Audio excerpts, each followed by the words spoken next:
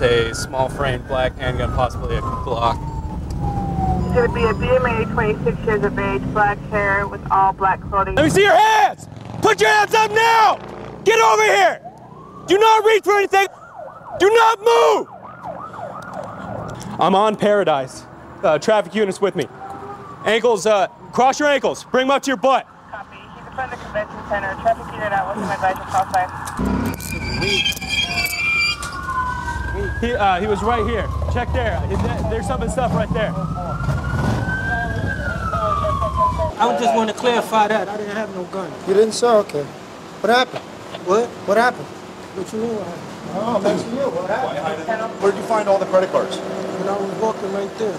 So you found the credit, there just happened to be a robbery over there, and you found credit cards and stuff. And Well, it was on the floor. I picked it up. When I got the call, he already pointed a gun at the individual in the car. He held her up, took her purse. That's when I got the call, swung around to the edge of the building. What exactly happened? I don't speak English very good. Okay. He was asking her for her purse and he pointed a gun at her. Okay. You still claim that you found that on the ground? Or do you want to come clean and knowing that... No, it doesn't matter. I'm Y'all just gonna do asking. what y'all gonna do. No, we are going to do what we got to do. Victims 100% identified you as the suspect, okay? 3. We have another positive. 3. There's an overwhelming amount of evidence against you, okay? Listen, is that so far we have now attempt murder from after I talked to the victims, okay? There goes the security officer. Yeah. Security guard's actually doing a pretty good job keeping up with him. Yeah, he is. There he's reaching in his pants. Yep. So he pulls out the gun and shoots. See the muzzle flash. Yeah. And, wow, he turns and fires. I mean, he just missed him. I mean, he tried to kill this guy. There's no doubt about it. We have a possible suspect that either stole something or tried to do a fraudulent case at Target. Supposedly he lost his shoe, and supposedly he took off his shirt. So therefore he's running with either a pair of jeans or shorts in the immediate area. 37? Josh and my buddy Richard. Be cool with him. Okay, apparently we're waiting for the witness store security that's gonna show up and do a show up to see if this is the actual suspect that he was walking and watching throughout the store.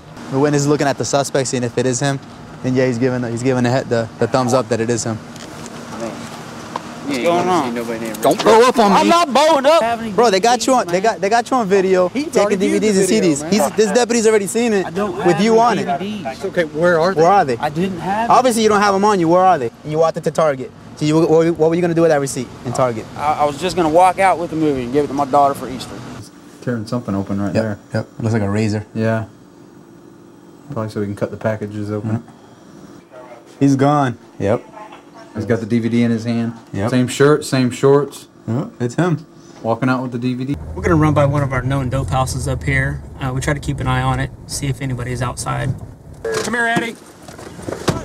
Come here. Get over here, Eddie. My car, sir. Get down here. What'd I do, sir? Get down here. What'd I do, sir? Mind your back. Get down here. Well, if you're starting the car without a license, that's the same as driving it now, isn't it? Sorry, sir. I wasn't, dude, I got in there started for him. I was not driving, sir. He just dropped that right there, Stump. Okay. What? He just dropped it. I just saw you drop it. Spread your feet out. Mike, I also think he dropped something over here in the grass when we first made contact with him.